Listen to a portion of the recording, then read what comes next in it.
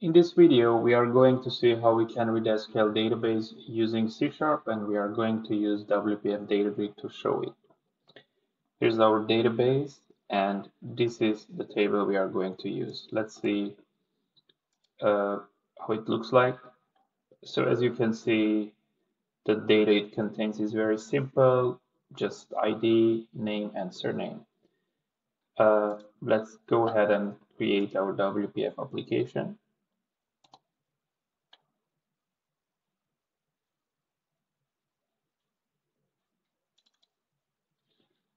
Let's name it SQL example.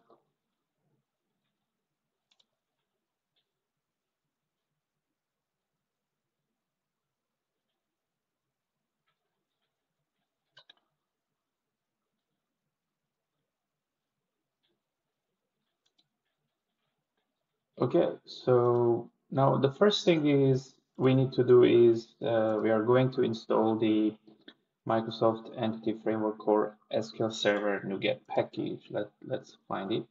Microsoft. Here's the package. SQL Server. Let's install the latest version.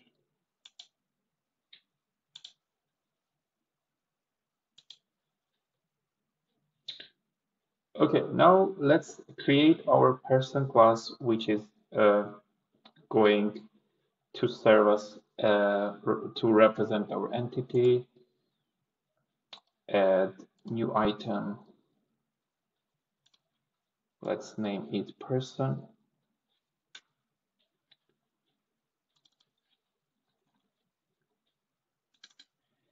And as we've already seen, we need person to have an ID, name, and surname.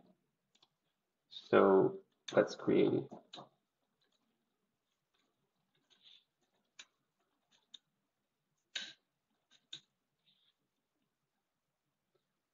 So surname. Okay. The next thing is we need to create our data context.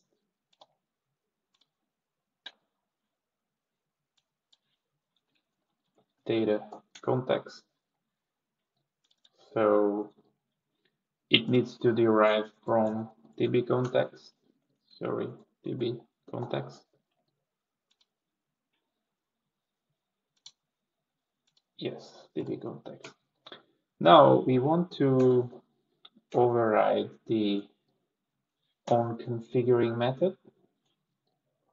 What we are going to do instead of calling on configure based on configuring, we will call options builder use SQL server, and here we need to give the connection string. Now let's see how it's going to look like. So it is going to be data source equals to, because we are using the local database, it is going to be the local host. So our initial catalog is the master, and then integrated security equals to true, encrypt equals to false, and trust server certificate equals to false. So depending on your environment, things might be a little bit different, but this is a very common connection string you might have. Also, one thing is very important to mention is that in order to be able to connect to a database, here in connections, you need to have this checkbox checked. By default, it is not. So this allow remote connections to the server needs to be checked.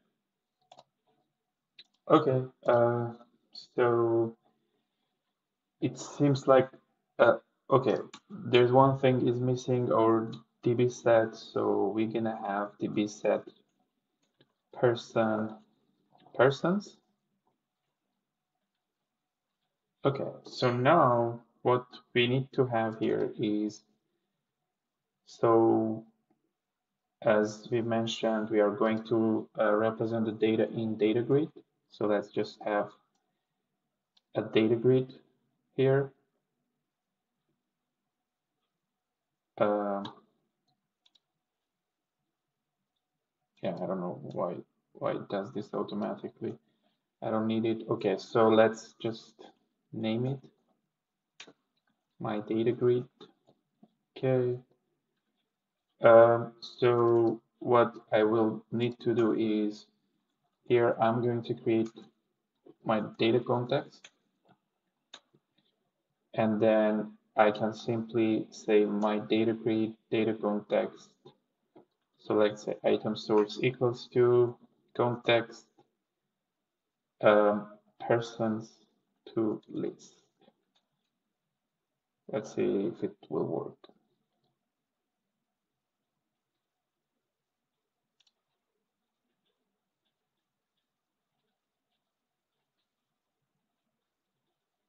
Yeah, everything worked as expected. So yeah, as you can see, that was very simple.